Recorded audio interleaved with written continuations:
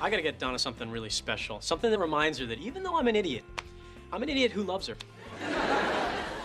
I got it. A scented candle. Chicks can't keep their shirt on around a scented candle. Please, the battlefield of love is littered with guys who give candles. It's expensive jewelry or nothing. Look, if you can't put a price tag on love, then how do you know how much it's worth? Jack, what kind of crap is that? You haven't learned a thing from me.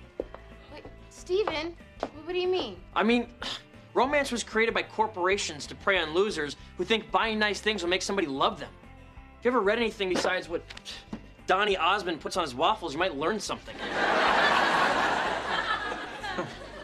I put whipped cream on my waffles, too.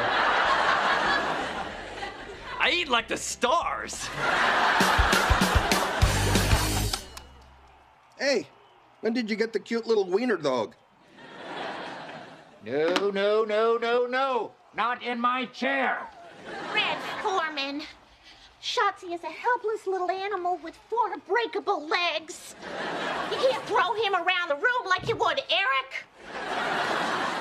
Red, you don't seem like the type of guy who'd get a dog, being that you're unfriendly. Yeah, I know. I just wanted to do something to cheer Kitty up. Well, if you really wanted to cheer her up, you should have bought her a banjo.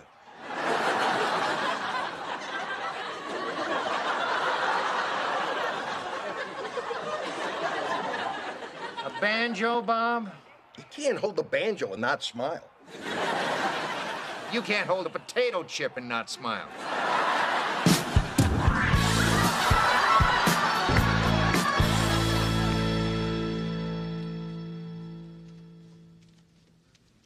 Yes.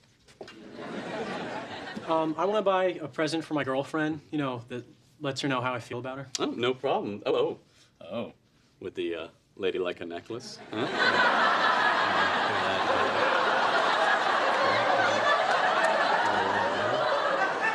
Well, that's nice. Yeah. It's a little creepy.